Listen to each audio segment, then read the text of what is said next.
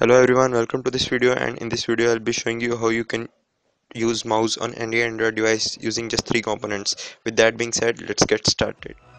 For that you need an OTG cable, an Android device, and the mouse which you need to use with the Android phone.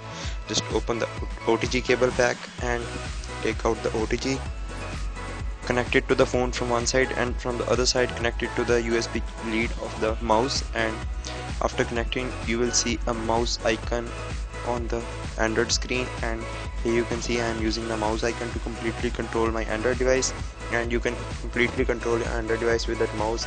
And here you can see I am controlling my Lava Android device using this mouse, and I'll show you some more devices using this mouse.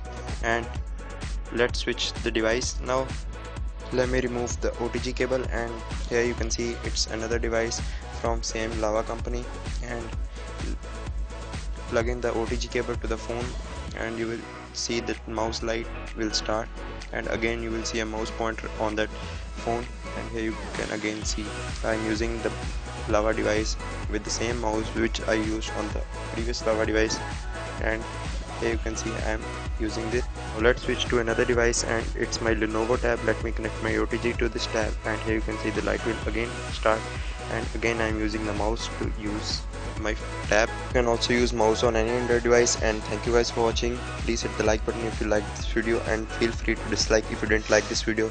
For more Android videos, just subscribe and hit the bell icon below.